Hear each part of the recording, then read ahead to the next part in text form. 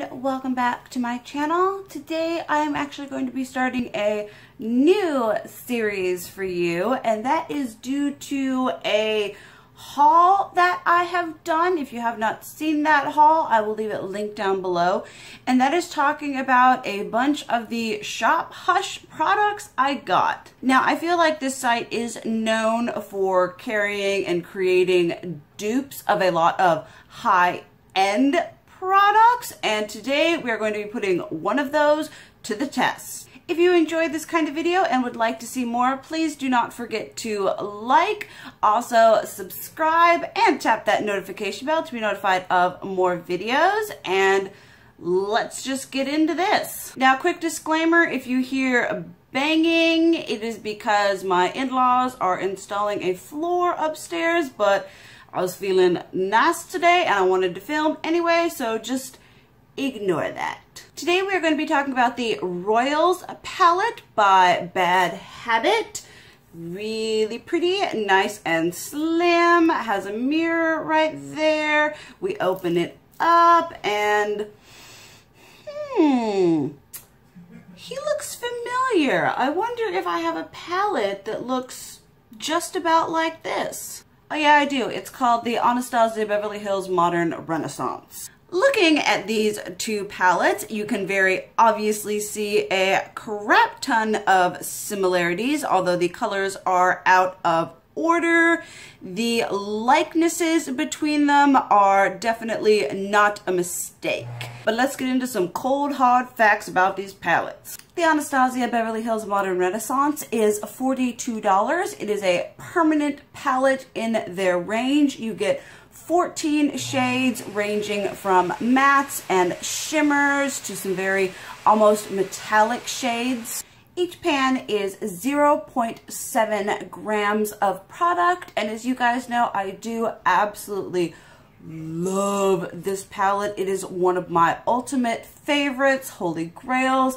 I love the red tones. There is not a shade in this palette that I do not absolutely love. Now, this is the Royals palette by Bad Habit that can be found on the Shop Hush website. I will leave that linked down below. This is a certified cruelty-free product, which makes me so happy. It's inexpensive. This is $10 and it's cruelty-free. Just cheers all round. This palette, however, does not have the how much each individual shadow is. On the back, it says net weight is 22.4 grams / 0.79 ounces. So I tried doing the math. I'm not very good at math. I'm not sure how that compares to the Anastasia Beverly Hills palette. Looking at them, the pans are definitely bigger in the Bad Habit palette, but I'm not sure how deep they are. Now, before I decided to do these videos, I was doing a lot of research, looking into these palettes, looking into the palettes I'm comparing them to, and as I was, going about doing my sleuthing and everything, I noticed something very peculiar about these products. Now, oftentimes when we purchase high-end, we are paying for the formula and the superior quality and ingredients. The ingredients are the same on these. And I'm like, okay, all right. So we're paying for the superior quality, the superior blendability, and the pigmentation. I will tell you right now that the look I have on my eyes was done creating all from this palette. These shades were pigmented, they were blendable, they didn't have a huge amount of kick up. It was a really enjoyable experience using this palette. So when I'm thinking about the ingredients and everything like that, I'm like, okay, it's like, the difference between, say, a master baker baking a cake and someone else baking a cake. You have the same ingredients, but it comes out superior on the one side. I'm not sure. But enough of that. I know what you guys are excited to see. We're going to swatch these bad boys against each other. You're ready for it? Because swatches tell all. Okay, so the colors are a little scattered in this one. So we are going to take the Modern Renaissance and go boop, boop, boop, boop, boop, boop, boop, and grab the correlating shade from the Royals palette. We are going to start off with Raw Sienna here. Absolutely beautiful, buttery, all that jazz. You know how I feel about Anastasia Beverly Hills shadows. And then the correlating shade from the Royals palette, I think would be, Noble right here. These are soft as well, definitely not as soft as Anastasia's shades, but they still are very beautiful. There it is right there, a little bit lighter on the Royals palette, but still very comparable. Then we're going to go into Tempura right here. Tempura. Tempura is an Asian food. This shade is just going to disappear into my skin. You can kind of see it right there. And for that, we're going to go into this Treasury shade right here. This one is very soft as well. A slight discoloration, but once again, like these first two, very comparable. Next is Burnt Orange. We all know Anastasia Beverly Hills shades are just super pigmented, very creamy. We love them. Then I believe that one is supposed to be Air right here. Gonna get that going on right there. A consistent theme I'm noticing in these palettes is that the Bad Habit one, the shade is just a couple tones off of the Modern Renaissance, but it is more like a, sibling of the first one. Next, I'm doing Golden Ochre, which is a beautiful shade right there.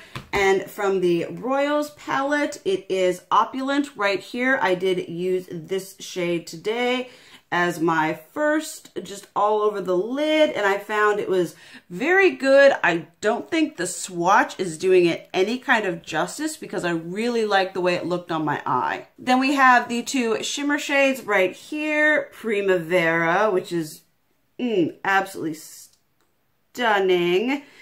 And then we're going to kill two birds with one stone, and we're going to do Vermeer as well, just leaving enough space to swatch under the Primavera shade. I'm sorry, these swatches are pretty shoddy. From the Royals palette, we are going to do Crown, putting it under, oh my goodness, Primavera. And then we're going to do Queen, which would be... These ones are a bit powdery from the Royals palette, and Queen is going under Vermeer. Once again, it's like the same feel, but the tones are just a little bit off. We're also running out of space to swatch. Okay, then we're getting into some of my favorite shades. We have got Red Ochre here, which just gives me life. I'm actually going to do that one up top right here. There we have that.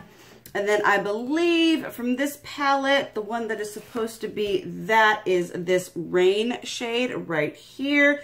I can tell right now that it is going to be a bit more muted than Red Ochre, which seems to be the theme. And I'm really surprised at how terribly these are swatching, because using this palette today, it performed absolutely phenomenally on my eyes. Then Buon Fresco right here, which is beautiful purpley shade.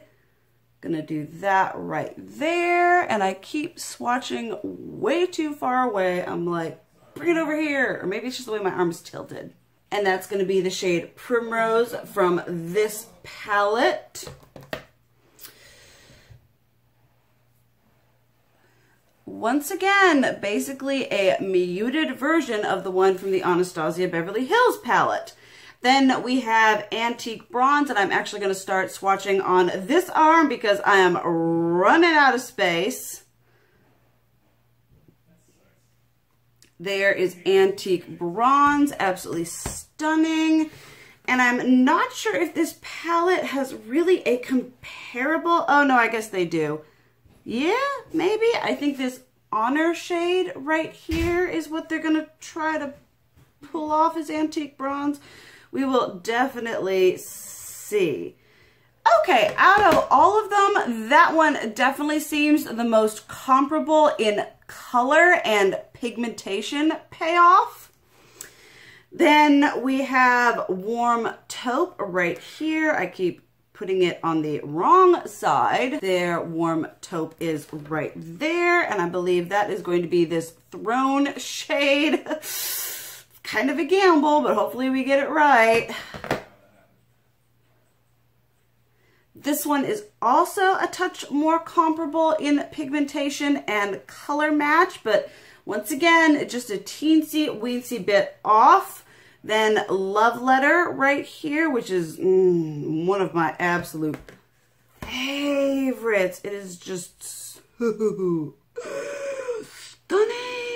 And then Love Letter, I believe, is going to be... Did we skip Venetian Red? We totally skipped Venetian Red. But Love Letter is going to be this majestic shade right here. We will get back to Venetian Red. This one is pretty comparable. As you can see, it is just a little bit lighter. Oh my goodness.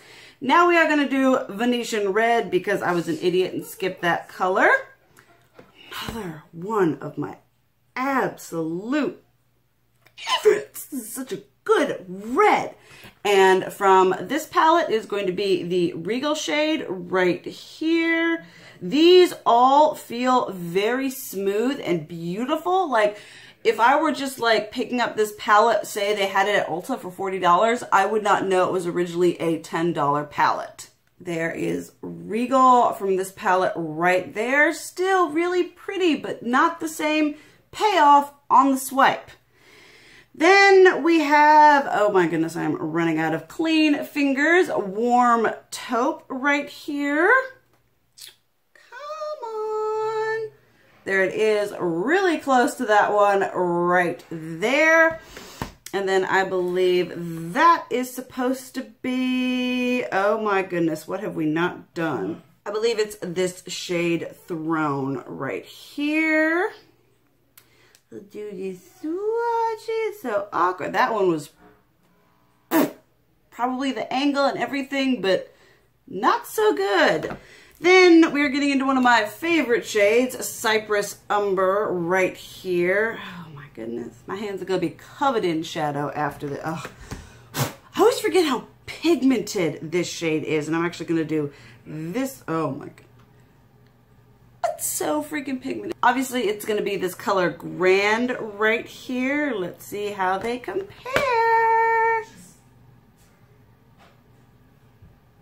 Not so good. That's just a little of color right there. Then last but not least, we have Real Gar, which is this beautiful orange. And I'm actually going to swatch that right here for you all. Y'all can see that amazing. And it's going to be this Monarch shade right here from the Royals palette. I can tell you right now, this one is not going to compare right there. So here we have the swatches. Obviously, as you can tell, there is a fair amount of discrepancy between the color matches and the pigmentation between the Modern Renaissance and the Royals palette. So just from finger swatching and seeing the pigmentation and the color match of this palette would initially tell me that it's not very good.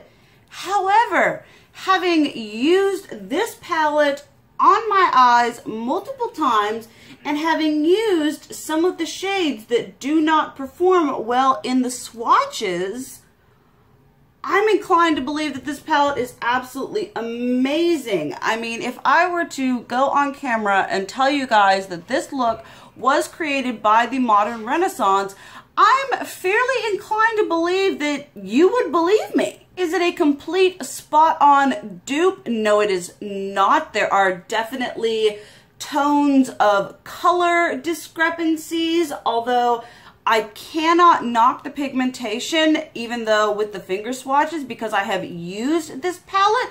And when applying it with a brush to your eyes, the pigmentation is beautiful, smooth, and these shades blend out absolutely beautifully. So all in all, I really would recommend this palette. It is cruelty-free. It's only $10, and I absolutely love the look I was able to achieve with this.